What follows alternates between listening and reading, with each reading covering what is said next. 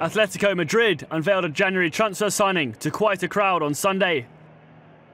Returning hero Fernando Torres was presented to 45,000 fans at the Vicente Calderon, and he received quite some welcome.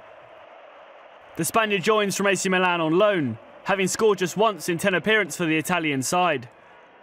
Torres left Atletico Madrid in 2007 after scoring 84 goals in 214 league games. He then joined Chelsea in January 2011 for £50 million and saw his career somewhat stagnate in London. The striker then moved to Milan on loan this summer and now returns to where it all begun. El Niño, nicknamed by the Atletico faithful, debuted for the Madrid side in 2001 at the age of 17 and will hope the return home can arrest a decline in form in recent years. His debut could come against Real Madrid in the first leg of their Copa del Rey game on Wednesday.